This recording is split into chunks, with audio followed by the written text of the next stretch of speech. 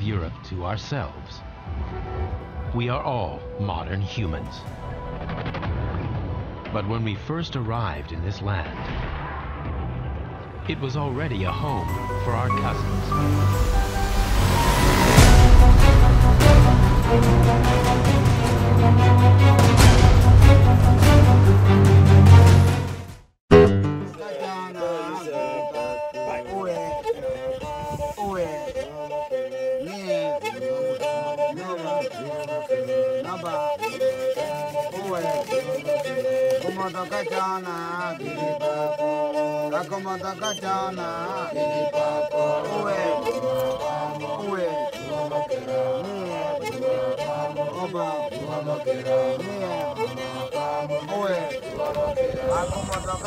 Oh!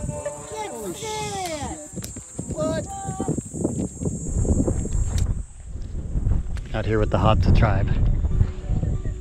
Just got to meet some of the men and women. And this is really like going back in time from the perspective of a reckoning Neanderthalic man. This has been going on for 50,000 years. I can tell you all the emotions I'm going through are twofold. One, there's a part of me that sits there and says, I've got not a space in my life. Anywhere do I have anything to complain or bitch about anywhere at all? Where, you know, Maslowian hierarchy of needs kind of comes to mind here. It's food, air, water, shelter are the primary things of the day. Maybe sex and procreation to keep the tribe going. But beyond that, you're really looking at how man existed 50, 60, 70, maybe 100,000 years ago.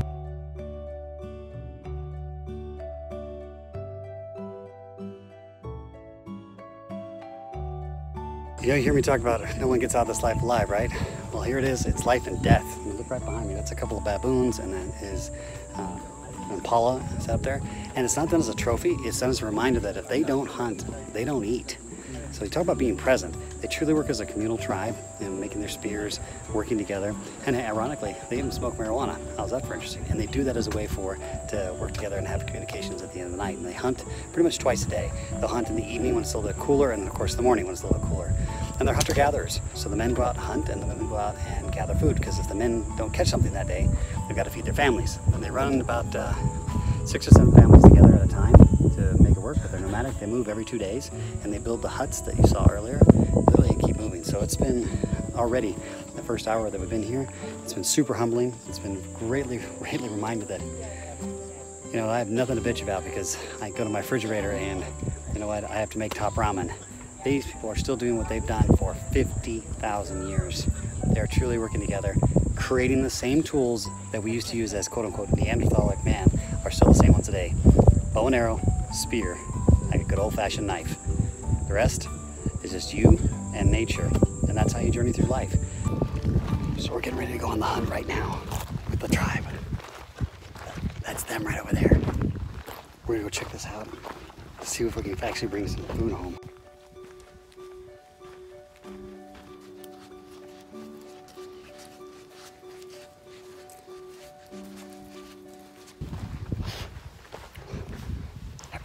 Sound matters. Look at this camera. Even filming with my footsteps. Everything on their clothes could screw up the hunt. This is real life and death. This is no joke.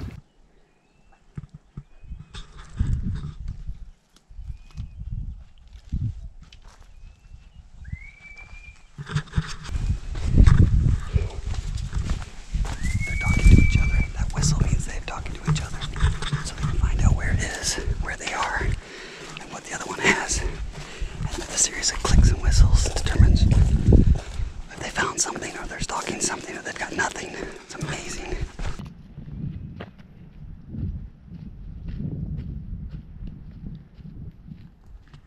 So I just saw what looks like a coyote. I don't know the name of this thing. I told the warrior. Maybe they can find it. You know you're an idiot when you lose your phone on a hunt. There's mine. Okay. We hunted. The only thing we found was my frickin' cell phone. Unbelievable. Rookie maneuver of the day.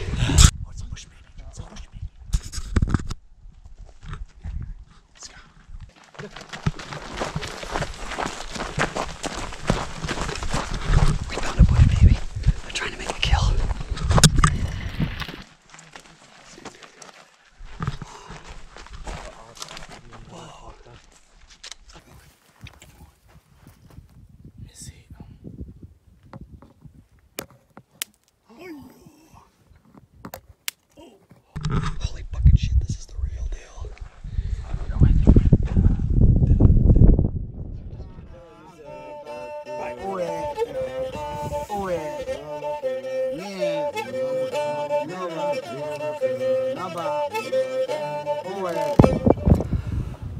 Okay, so we're here at the Hapsa Tribe, waking up in the morning. You can see sunrise coming over my shoulder.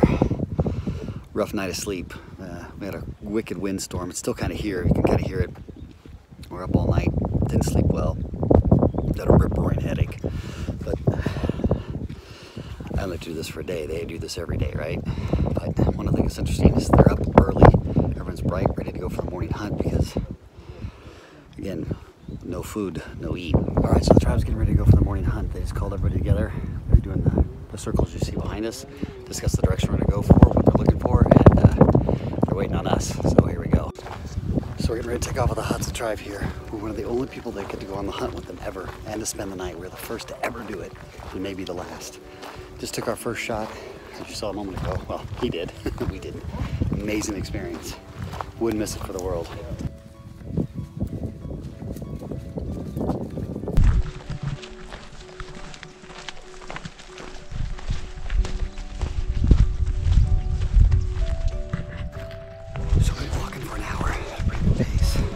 Soaking wet. No gym out here. These guys are stopping for a break. Think about this for a second. This isn't just about their breakfast. This is about their wives, their kids. You want to talk about value. You want to talk about not feeling good enough. You want to talk about being a provider. This gives you a whole other sense of, gee, I didn't make $4 million today. This is about just literally surviving. What an honor. So humbling. These guys move through the bush so efficiently, so quietly. They communicate without words, clicks and whistles. And they understand them. This language has been going on since before we had the spoken word. They don't read or write, but yet they know everything how to survive. Unbelievable.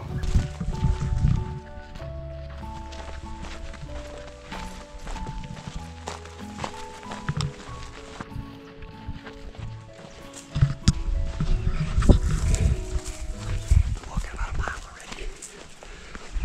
Haven't seen anything yet. This could go on for 8 to 10 hours. You bet you when your rail service doesn't get there in 20 minutes.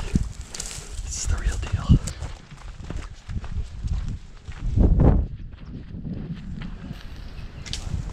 Oh yeah, that's got him. Yeah. That's a clean hit. Okay, I think we finally got him. Took us about 40 minutes. The arrow's right through him. This is how these people have to survive too. Oh wow. Whew. It's a little intense.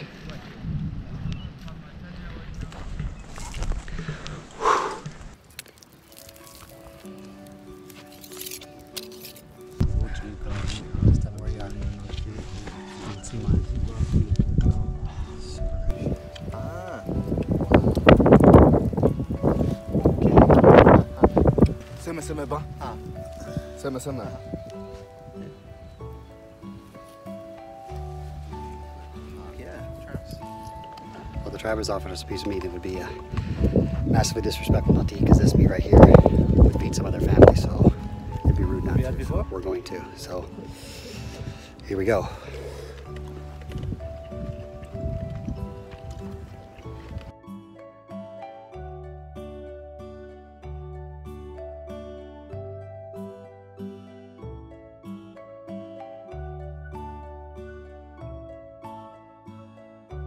What an absolute amazing life transforming experience.